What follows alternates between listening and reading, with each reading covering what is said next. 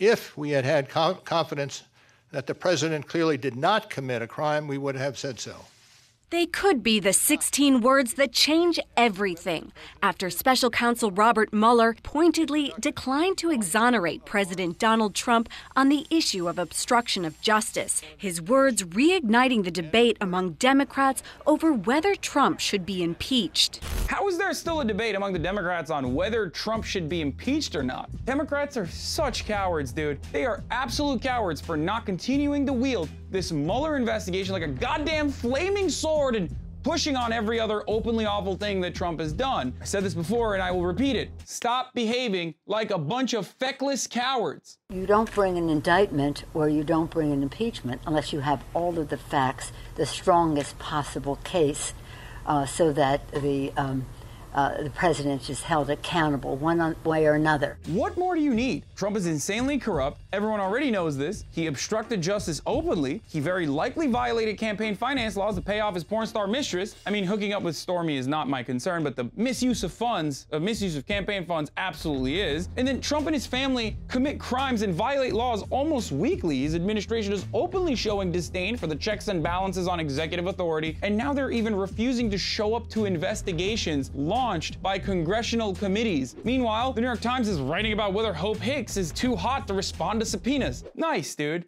Nice. What exactly are the Democrats looking for? What are they waiting for, really? But I guess this is exactly like that time Obama refused to investigate the Bush administration for war crimes. Remember that? Will you appoint a special prosecutor, ideally Patrick Fitzgerald, to independently investigate the gravest crimes of the Bush administration, including torture and warrantless wiretapping? We're still evaluating how we are going to approach the whole issue of interrogations, detentions, and so forth. And obviously we're going to be looking at past practices. And I don't believe that anybody is above the law.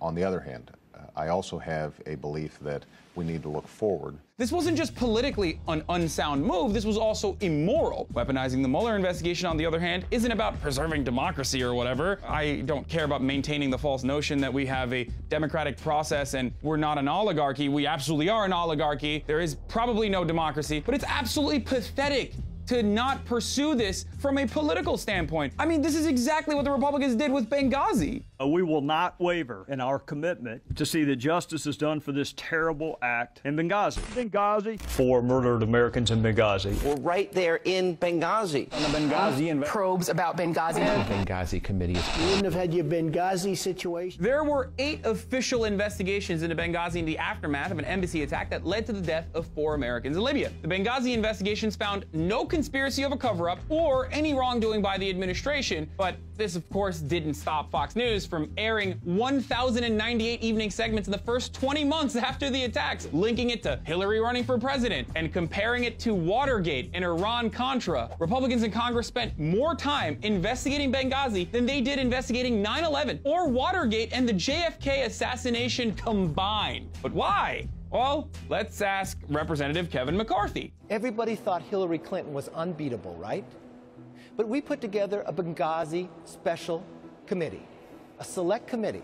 What are her numbers today? If you think that Republicans would ever give up an opportunity to unleash hell on their political opponents, you have to be living in a fantasy land. But then again, it's also insanely frustrating that Democrats are shocked about Mitch McConnell openly admitting that Republicans would 100% fill a SCOTUS seat in an election year, for example, if like Ruth Bader Ginsburg croaked in 2020. I do declare, how dare Mitch McConnell fill a Supreme Court vacancy after forcing the Democrats' hands not to do so. Wake up, everybody. We are being led by babies. The Democratic Party is full of just absolute babies. I'm Hasan Piker. If you like this video, please share it with your friends. And if you disagree with me, tell me why in the comments below. And this has been The Breakdown. You like this video? Great. Never miss another breakdown video by hitting the subscribe button below, and also ring the bell to get notified whenever we publish a new one.